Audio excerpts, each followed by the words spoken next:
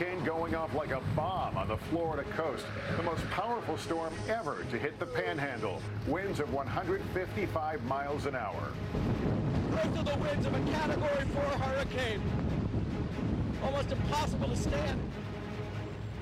The damage is catastrophic. The storm blowing away neighborhoods like a buzzsaw. Homes smashed to pieces. Cities underwater. Our team is taking you inside the ferocity of a disaster like we have rarely seen. I will tell you, in all my years of covering hurricanes, this is the first time that I felt necessary to actually retreat from the room and into the hallway. Tonight, states of emergency as the danger sweeps across the southeast. Also tonight, homicide charges after that horrific limo crash killed 20. A shocking arrest, the feds moving in to stop an alleged plot to set off a bomb on Election Day in Washington. A massive dive on Wall Street, plunging over 800 points. What experts say is behind the hit to your 401k. New cases of that mystery illness striking children, leaving them suddenly paralyzed. The outbreak spreading to more states. And an iconic American name on the brink of bankruptcy. Can Sears be saved? This is NBC Nightly News with Lester Holt. Hurricane Michael, reporting live from Panama City, Florida. Good evening, everyone, from the Florida Panhandle, which tonight is reeling from the strongest storm to hit this area in recorded history. With some storms, it's the wind that's the biggest fear. With others, it's the water. And with this monster, it is both. Hurricane Michael ravaging the coast with 155-mile-an-hour winds, ripping homes and businesses to shreds, and storm surge leaving cities underwater.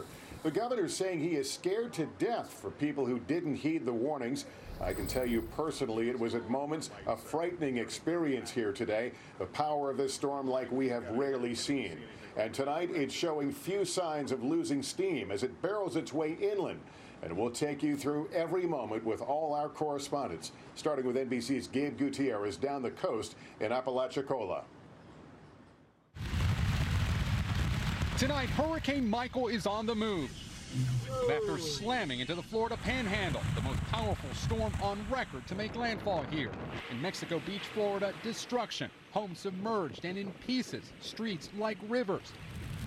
Nearby Panama City Beach, a house ripped apart by the hurricane-force winds, windows shattered, buildings collapsed, and boats overturned. Communities are going to see unimaginable devastation. Michael rapidly intensified overnight into a monster Category 4 hurricane, eventually reaching sustained winds of 155 miles per hour. This used to be my back porch. The wind and water so powerful, they trapped a storm chaser. Alabama and Georgia also under states of emergency. The ominous eye clearly visible from the space station. In Apalachicola, Florida, the rain began overnight as Michael's outer bands battered the Gulf Coast. By dawn, the wind and the rain picked up and the water started to rise, forcing us to move to higher ground. A massive storm surge flooded part of this historic downtown. Kate, we're seeing the raw power of Hurricane Michael. Just within the past hour or so, we have seen the winds intensify significantly. As you can see behind me, parts of this town are completely underwater. How would you describe this? It's catastrophic. Yeah. I mean, we were looking at some heavier, some stronger winds, which we didn't get, but still, it was enough to do the damage like you see right here. This is replicated across the county. And plus some of the roads that are underwater now, we don't know what kind of damage we're going to have when the water recedes. Hundreds of thousands of people in Florida ordered to evacuate. We all knew this time was coming. The storm is upon us. There is nothing else to be gained by leaving where you are. You need to shelter in place. Beverly Giddens has lived here 35 years. I've never been in one like this. I was here doing dentist, and that was scary enough, but this was pretty awesome. She and so many others along the Gulf Coast now just beginning to assess Michael's fury.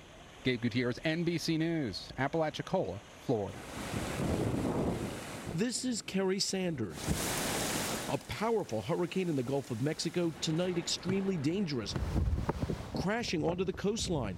and in some cases inland. It is getting insane here. An unprecedented storm surge zone, more than 500 miles from Anna Maria Island up and around to Pensacola Beach. It's 11:03 in the morning, and the distance from the sand dunes to the Gulf of Mexico is about 50 feet.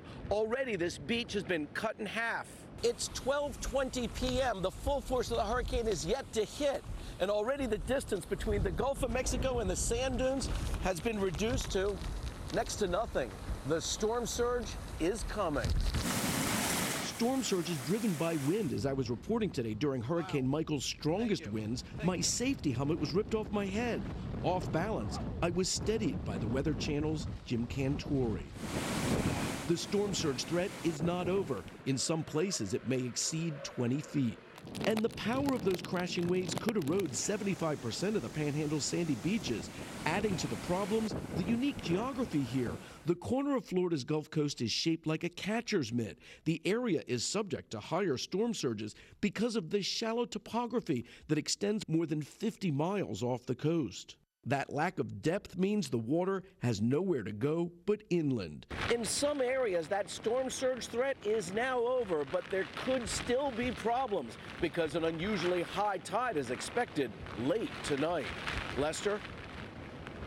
All right, Kerry Sanders. And knowing that we were no match for this storm, my crew and I rode this one out in our hotel. But even that proved dicey when the powerful eye wall blew through, turning our view of the storm into a risk simply not worth taking.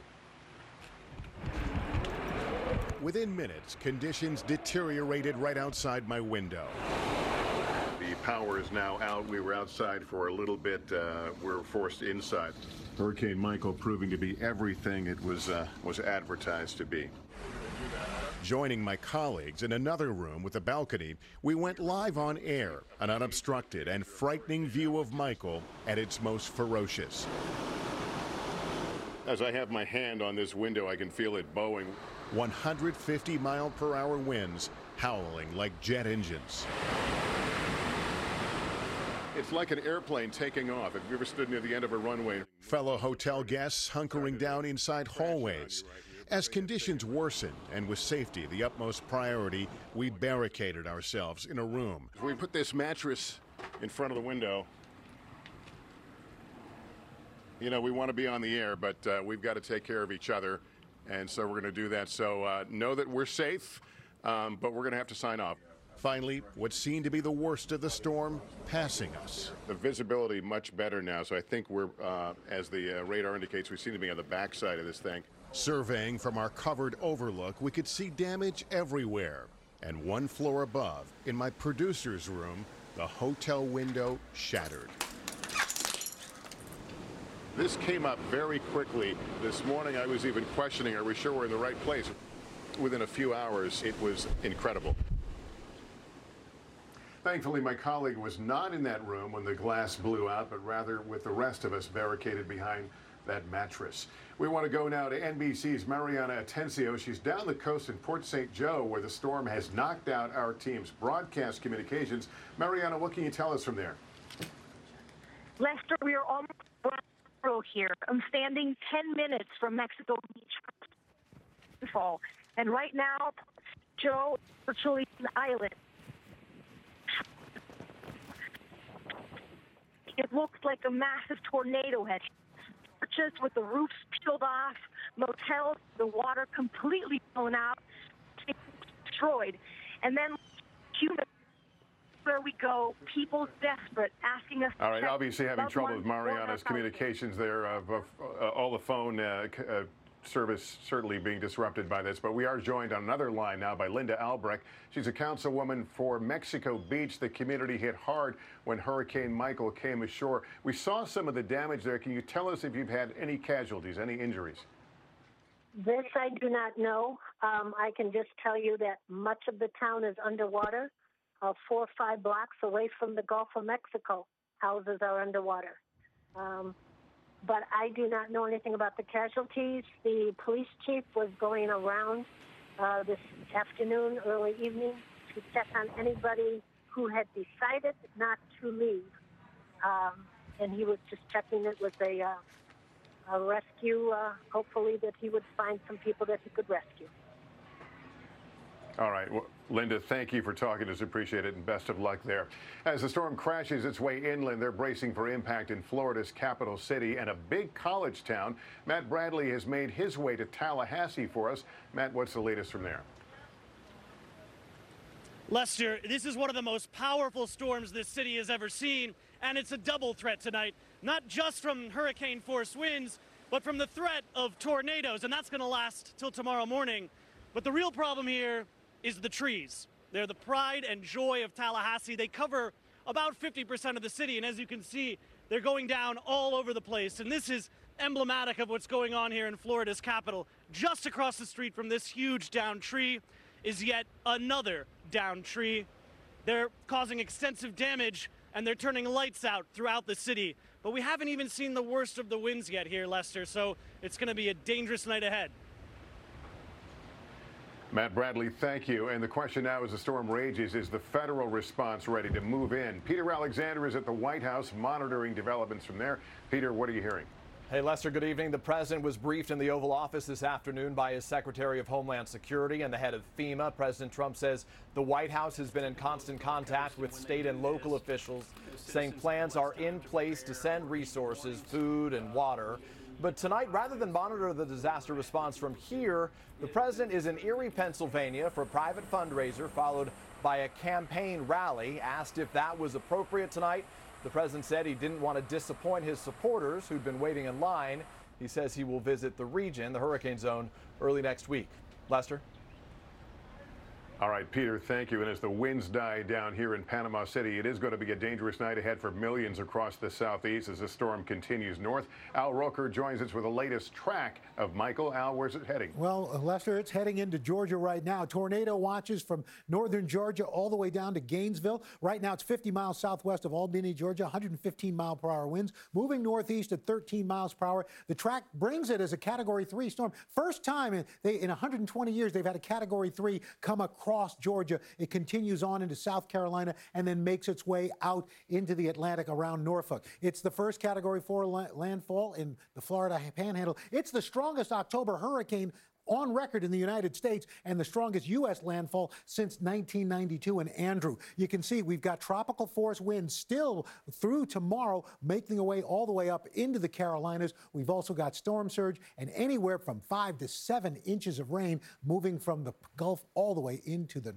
parts of the mid-Atlantic states. Lester? All right, Al, thank you. We're all stunned at how quickly this thing blew through here. As Michael blasts the coast, we're seeing two disasters collide here in Florida. For months, the coastline has been plagued with a red tide that's been making life miserable for residents. The question that many are asking now is, how will Michael's fury impact this toxic invasion? Tonight, Michael is hitting Florida with devastating force, and right in the middle of another slow-motion crisis happening along this coast, one that's turned into a catastrophe for Captain Karen Hugert. It's almost like a science fiction movie. You get in your boat and you go out and you see death everywhere. The commercial and charter fisherwoman now struggling just to make ends meet. During the week, I'm some days only taking in $48 to $50 on a weekday. Florida is being battered by red tide, a yearly algae bloom that feeds on a variety of pollutants like fertilizer and wastewater. This year, one of the most powerful ever, killing fish and producing toxic air. And now there are grave concerns about Hurricane Michael. Will this monster storm push the red tide away or make it even worse? It could go either way, and we have no way of predicting right now. Red tide already stretches 145 miles along Florida's Gulf coastline and is creeping to the Atlantic coast, killing more than 3,000 tons of marine life. The normally crystal clear waters a murky brown, beaches left empty. In August, the governor declaring a state of emergency. For 15 days or so, we did essentially zero in sales. And scientists warn algae blooms will get worse in other parts of the U.S. and across the world. The warming of our planet means the warming of the oceans. So when you mix that up with pollution, with sewage waste, with fertilizer runoff, these events can be incredibly catastrophic to the environment. Tonight, Captain Hugert hoping the tides will turn into a wake-up call. We all need to take pause and realize what's going on here is awful. Experts tell us it will be 2 to 3 weeks before we know the impact of the storm on the red tide. We'll turn now to some of the day's other big headlines. Today was the worst day on Wall Street since February. The Dow plunging more than 800 points and the S&P plummeting over 3% as tech stocks dropped amid growing trade tensions with China.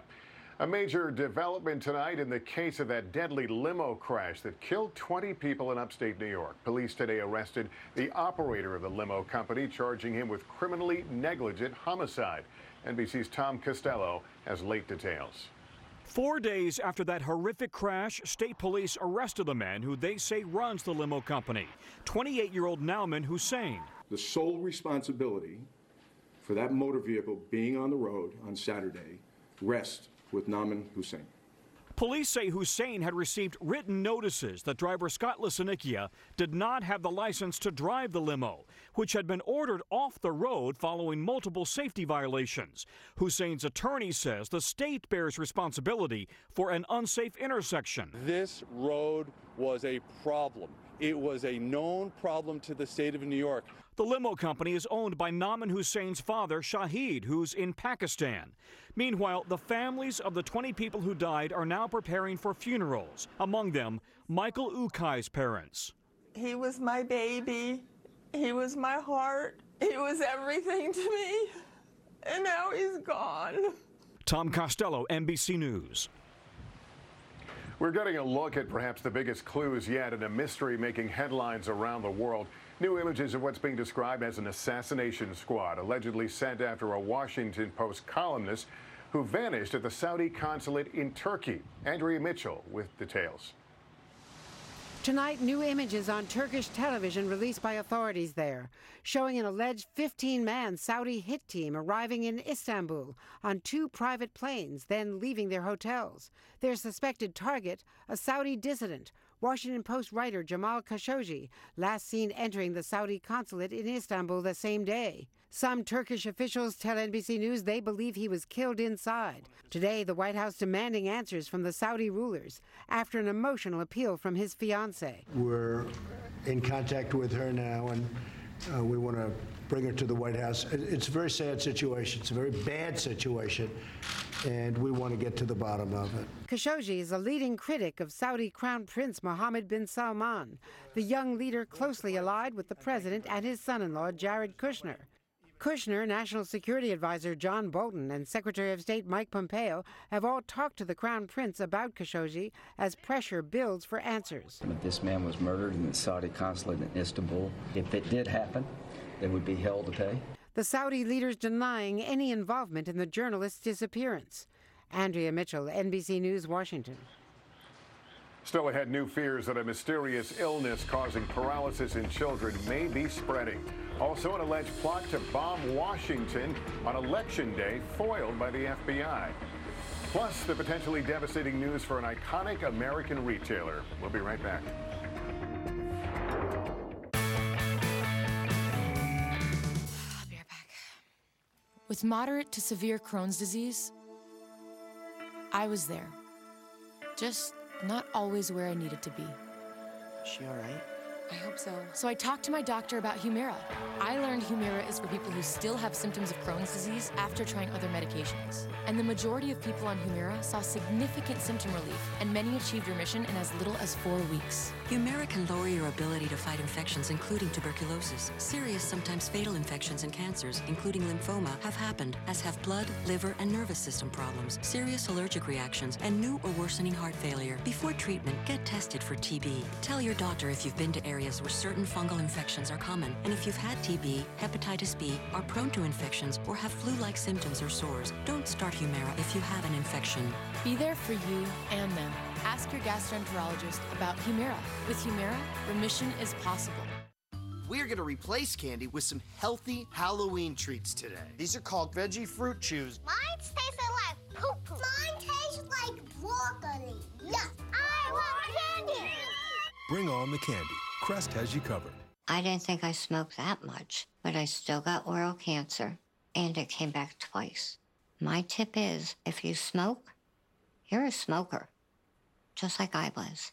You can quit. For free help, call 1-800-QUIT-NOW. Salonpas. We're the world leader in medicinal pain patches. Our latest innovation, Salonpas Lidocaine, using hydrogel-based technology with the maximum strength lidocaine you can buy without a prescription. Salonpas Lidocaine. Nothing is proven stronger or more effective against pain. Tomorrow on Today, a special live event with former First Lady Michelle Obama to empower and celebrate girls all over the world. Performances by Kelly Clarkson, Jennifer Hudson, and Meghan Trainor, and celebrity guests all morning long, only on Today. Next tonight, new fears that a mysterious disease is spreading in the U.S. and causing partial paralysis in children in at least 16 states with no known cure. It has doctors baffled. NBC's Miguel Almaguer has the latest. Tonight, doctors in Chicago say 2-year-old Julia Payne has acute flaccid myelitis, or AFM, the rare polio-like disease on the rise. Her mother thought she had a cold. I took her to the ER because she turned blue. I noticed she couldn't hold her head up anymore and she couldn't use her right arm. Doctors believe AFM, which can cause partial paralysis, is linked to viruses, but say there's no known cure. Hand washing the best protection. The CDC confirming at least 38 infections in 16 states, now investigating even more, including a new cluster in Illinois. We started to see clusters of it back in 2014. Then it went away relatively in 2015, and then we saw a resurgence of cases again in 2016. Tonight, doctors scrambling to solve a medical mystery. Why are some children falling ill from such a dangerous disease? Miguel Almaguer, NBC News. Coming up, the election day bomb plot the FBI says it foiled today. A car you can command when you're nowhere near it. Does that require mind control? No. Just some mind-blowing engineers from the Ford Motor Company and Pivotal, who developed Ford Pass, allowing you to reach out to your car from wherever you are to check your fuel level, unlock your doors, and start your engine. So when you're ready to go, your car is too. Magic can't make digital transformation happen. But we can. That's the power of Pivotal, part of Dell Technologies. Some moments can change everything. You can't always predict them, but you can game plan for them. For 150 years, generations of families have chosen Pacific Life for retirement and life insurance solutions to help them reach their goals. Being ready for wherever life leads.